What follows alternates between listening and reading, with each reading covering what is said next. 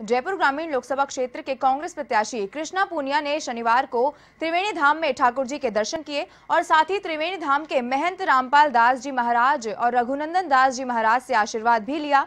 भगवान दास जी महाराज की प्रतिमा के चारों ओर परिक्रमा लगाकर अपनी जीत की भगवान से दुआ भी मांगी है और इसके बाद उन्होंने मीडिया से रूबरू होते हुए कहा कि जयपुर ग्रामीण लोकसभा क्षेत्र का समुचित विकास करना और पेयजल की व्यवस्था करना उनकी सबसे बड़ी प्राथमिकता रहेगी। वहीं उन्होंने साथ ही कहा कि उनकी जीत तो निश्चित ही है, बल्कि देश में भी यूपीए की सरकार बनेगी। वहीं उन्होंने अपने वोट देने को लेकर कहा कि वे हमेशा निस्वार्थ सेवा और समर्पण भाव से काम करती रही हैं।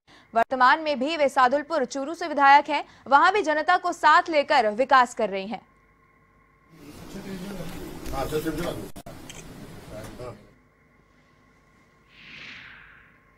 भारी बहुमत के साथ उनको सांसद चुना, वो मंत्री रहे।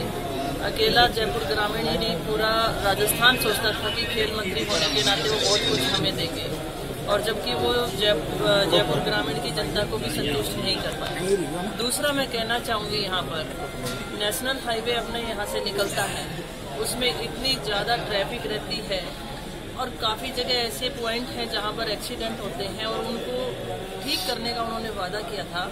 कांग्रेस की गवर्नमेंट के दौरान एक हाईवे निकलना था जो कि जयपुर से दिल्ली तक के 2 से 2.5 घंटे के बीच में यात्रा पूरी कर। देश और दुनिया की हर छोटी बड़ी खबर के लिए सब्सक्राइब करें A1 TV न्यूज, साथ ही बेल आइकन को प्रेस करें ताकि आप पा सकें ताज़ा खबरों की नोटिफिकेशन।